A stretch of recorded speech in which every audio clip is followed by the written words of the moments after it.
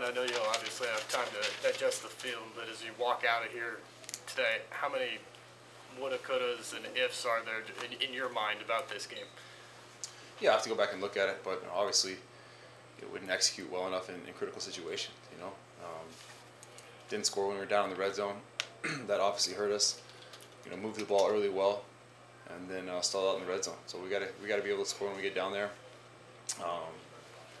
Battle back. Proud of the guys where we battled through. In the second half, we're able to go tie it up in a critical situation. Defense got a big stop there in overtime to give us the ball back, give us a chance, and we didn't execute well enough as we got down into field goal range. You guys have been really good in the red zone throughout your time here, but this year it seems like you're struggling. What is going wrong, and why aren't you guys as efficient in the red zone as you normally are? Yeah, I think it's a couple of reasons. Tough to pinpoint one area or one group or anything. It's been a one thing here, one thing there. Bad snap, missed opportunity.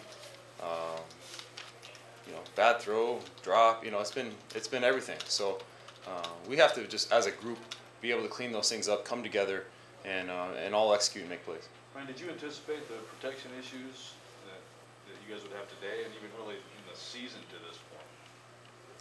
You never anticipate that. Obviously, I had a ton of respect coming in for this front. The way they played on tape showed up. The way they pushed the pocket and got after the passer. Knew it was going to be a physical, tough game up front. But you never go into a game thinking you're going to take a bunch of hits or anything like that. And Ryan, obviously it helped get your starting receivers back, but how important, not just as an offense, but as a team, for you guys to maybe try to find some consistency where this is kind of who we are, you do it week in and week out, don't have games like this?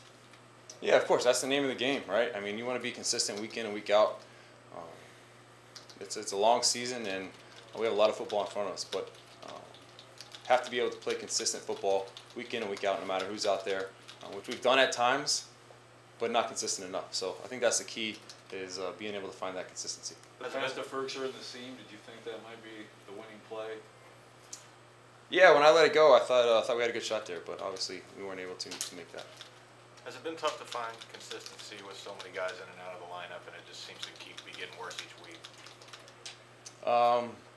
It's football. It's obviously tough whenever you lose guys out of the starting lineup, but every team in the league is going to face that at some point. Guys are going to get injured and not be able to play. So you have to be able to go play consistent football when you do have guys kind of rolling in there. Do you feel like on some of those sacks you may have had an opportunity to get rid of the ball a little bit quicker?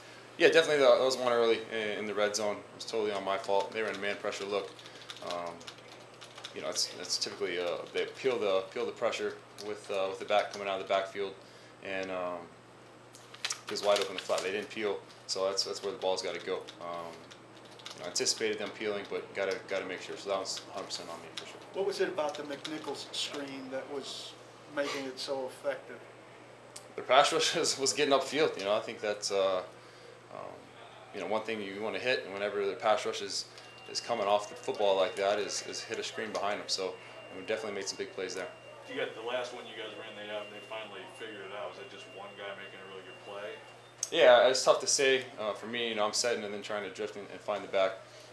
Looked like it was the backer who just ended up making a good play on it. What was the feeling like, Ryan? You guys had a great drive, did tie it, sent it into OT. What was kind of feeling there, even after you lose the coin toss, about how you thought this would play out? Yeah, I had total confidence in our defense that we were going to get a stop and get the ball back. Even as they marched down the field, just kept that faith that we were going to get a stop. And defense, they did. They blowed up on the 1 yard line, and got us the ball back. So, as an offense, we have to find a way to execute and put points on the board there. Can you take us through that drive? It seemed like obviously a couple things went wrong early, but it seemed like early maybe there wasn't a ton of urgency, but then late you were up against the clock. Just how did you manage the whole drive in overtime there? Yeah, we had 4 minutes to go, so we didn't need to be in the 2-minute mode there. We can run our full offense at that point, and we did. We were able to hit some runs to Derek, pick up some big first downs, and move the ball. So I don't think time-wise we'd go into 2-minute, at the 4-minute mark or anything like that. We had plenty of time to run our offense. We just didn't execute as that drive, got down the field. Specifically, was the call coming in on the delay, or what led to the delay on that drive? Yeah, I gave the leg. I don't know exactly what happened up front. Didn't see it. They're changing the call or something, and I didn't see him not see it. So I thought I'm waiting for the football, and we didn't get a snap there. So we have to have cleaner operation.